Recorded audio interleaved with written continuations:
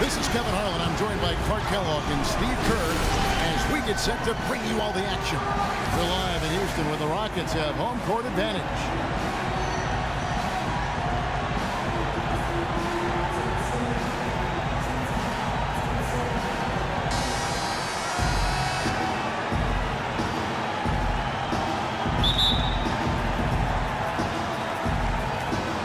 So off the tip, it's New York. And now the New York Knicks starters. They've got Noah. Derrick Rose is out there with Lee. Then it's Anthony. Noah dishes to Rose. Noah kicks to Anthony. New York moving the ball around. Off the mark there with the three-point shot. You know, across the board, the Knicks played at a very deliberate pace last year. They were in no rush to get their offense in motion. Actually preferred a slower half-court game. Now, here is Harden. Here's Nene.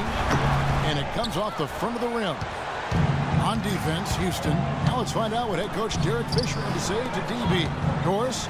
Kevin, he thinks this team is such a tight-knit group that it's starting to get to a point where they can read each other's minds. They'll see a guy cutting without even looking up, and it's a lot of fun to watch. Hopefully, the fun can continue, guys. Okay, Doris, appreciate the information. I think, guys, it's not the first time that shooting has been a focus for this team. Well, it's always something that they've tried to concentrate on. You work hard in practice. You know, you work on your craft, you work on your strategy, your execution, but you never know if the ball's going to go in or not. And we've seen it bring up dividends. When they take that very disciplined approach to their offense, it usually pays off.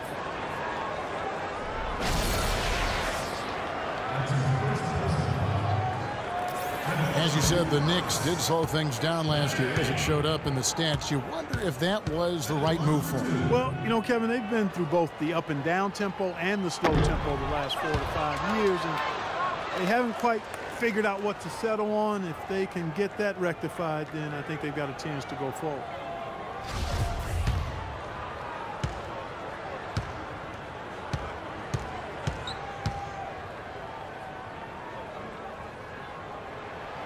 And he's good on the second. You know, it's really been this way for a few years when you look at the Rockets. They have been fantastic at getting to the line, and I think it caught a lot of teams in the East off guard last season.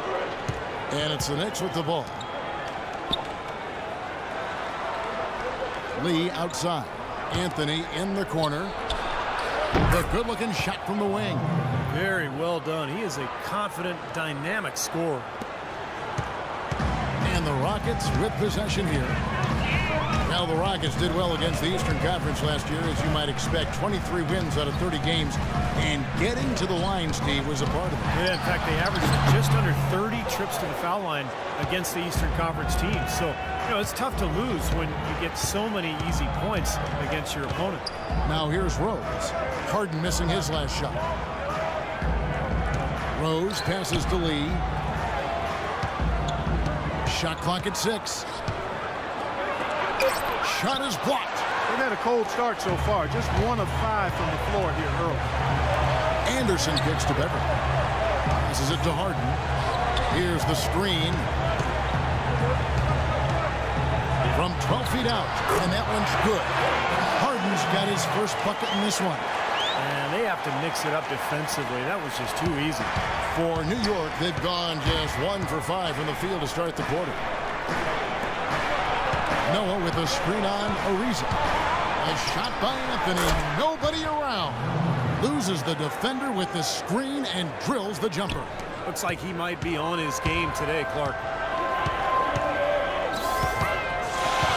Harden outside.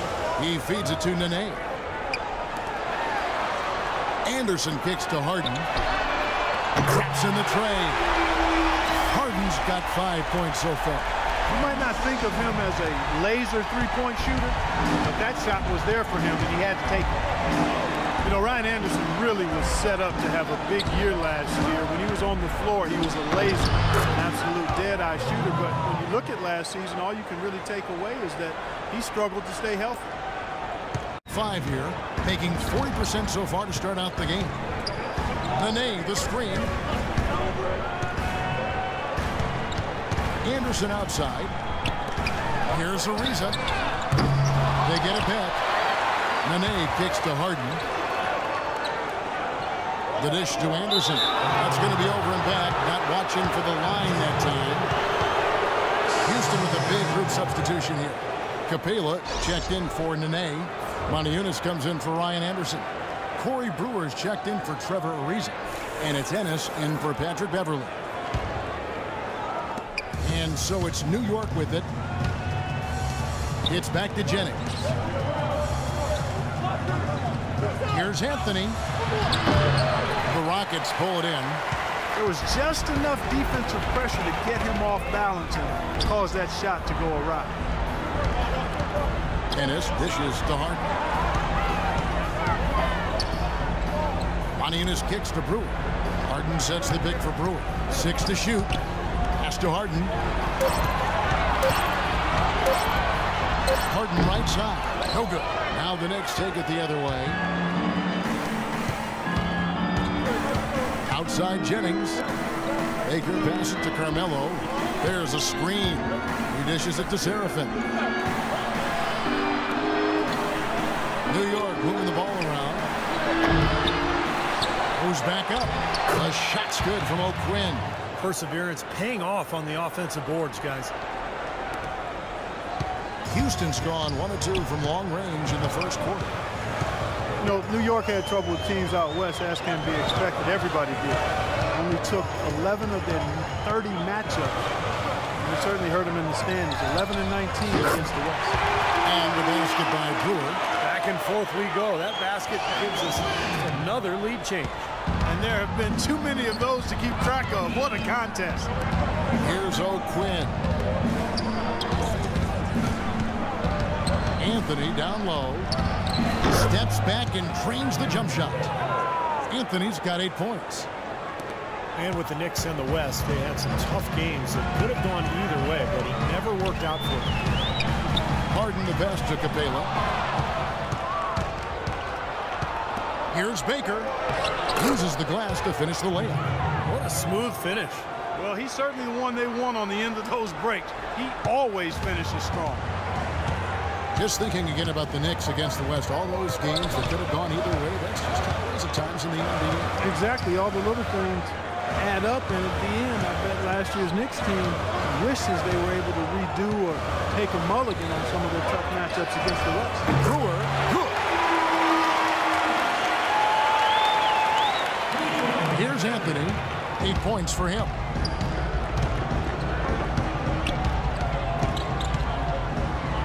Seconds left. Here's Seraphin. Off target at the rim. It's a tie game here in Houston. And we'll get things started in the second quarter when we return.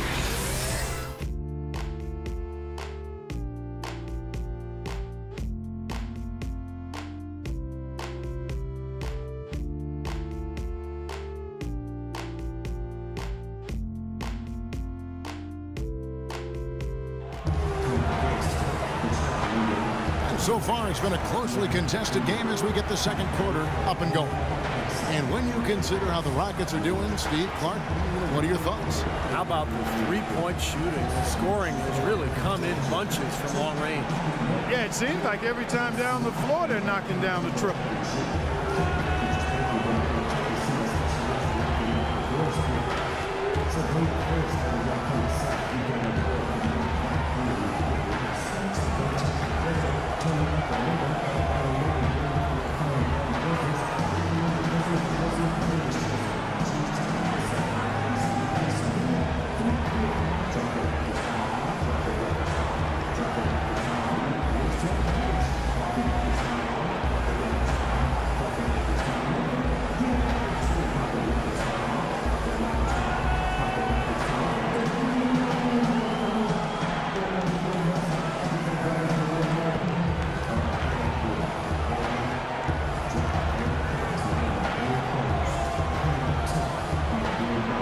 Let's reset the lineups courtesy of Gatorade as the second quarter gets going. On the court for the Knicks, we've got Lance Thomas. Lee out there with Derrick Rose. Then it's Plumlee. It's out of bounds to the Rockets as Houston retains possession.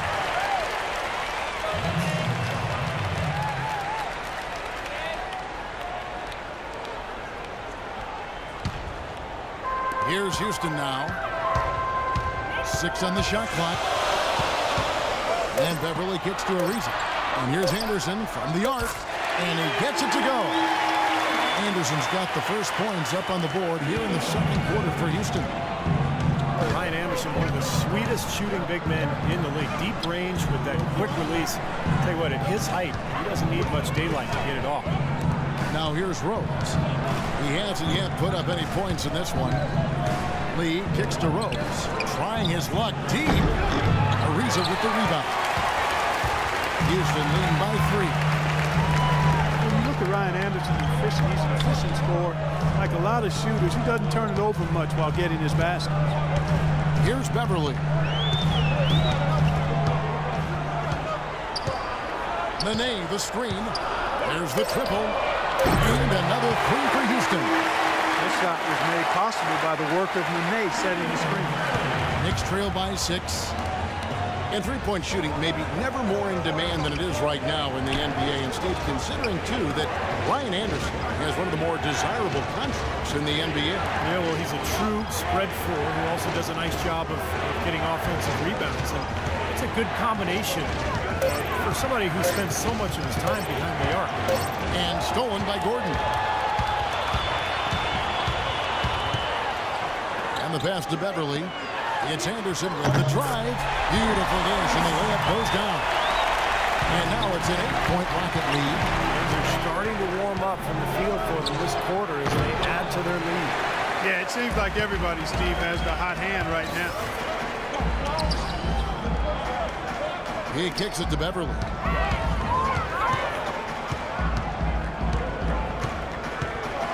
Outside Gordon.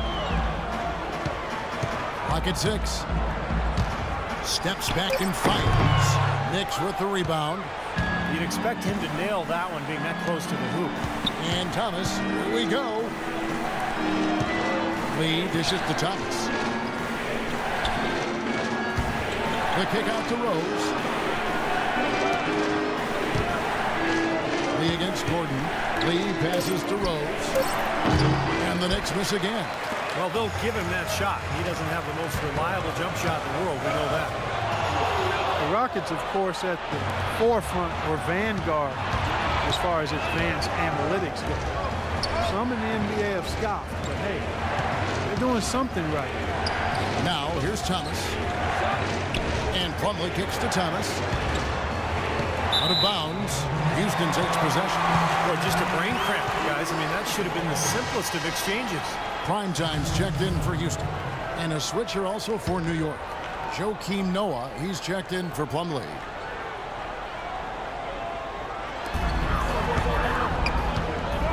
On the wing, Gordon. Covered by Lee. Gordon kicks to Beverly. Nene at the elbow. Wide open. That one goes. Counted. And the Rockets lead by 10. And as you guys know, the Rockets at the forefront technology-wise, too. You see coaches with electronic tablets. Well, they installed flat-screen monitors in the locker room, highlighting stats and videos for players. So, you know, they're trying to close the loop and create that line of communication between the numbers crunchers and the players themselves. Now let's send it to Doris from the sideline. Interestingly, guys, Joakim Noah draws inspiration from music. Not the typical selections you might think. He is a huge reggae fan. Noah said, quote, "People think reggae is such happy music, but really listen to the lyrics. It's about empowerment. It's about uniting people. It gives me strength on the floor." Guys? Noah, definitely a unique player and character in the NBA. Good to see. Good kid. Thank you, Doris. Gordon dishes to Beverly. Pass to prime time. And here's Beverly. Here's Ariza. No good on the 3.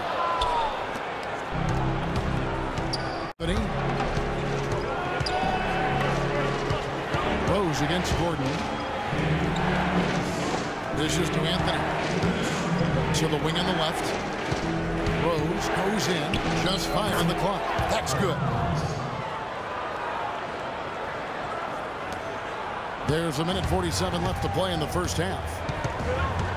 Joakim Noah, one of the great effort players in the NBA. His energy and mobility enabled him to make his impact felt all over the court. Now here's Gordon, looking for his first basket still in this one.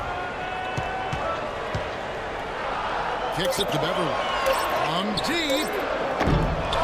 Another shot. And Nene with the lay-in. Good. Nene's got the lead up to 10 now for Houston. You got to put bodies on the glass right there. They just are not getting it done on the boards. Yeah, they've got to do a much better job of going harder than that to the glass.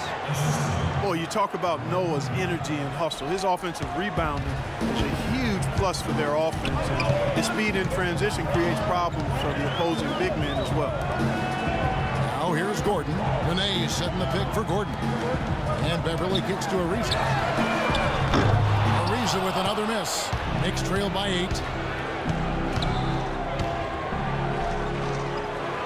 43 seconds left in the first half of the game. New York moving it around. Anthony in the corner. And again, it's New York.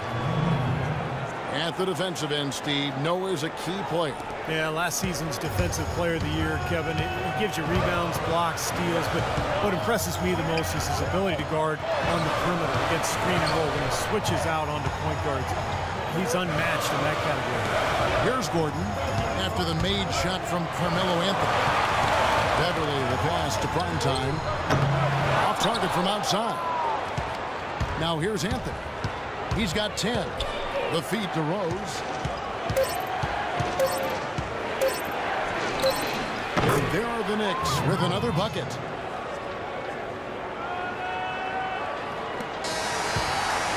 Close game as we wrap up the second quarter. Rockets lead by 4. And now we'll send it down to Doris Burke, who's standing by courtside. No, Carmelo, after this first half of play, what do you believe the team needs to focus on from here on out? Well, just communication and trusting one another. When somebody get beat, the next guy got his back, and we're just trying to get up and down, get going somewhere somehow. For the most part, we did pretty good. A couple of adjustments on the defensive end. Make some shots, and we'll be fine. Melo, thanks for the time. Guys, over to you. Thank you, Doris, and we'll be back for the third quarter of action following halftime.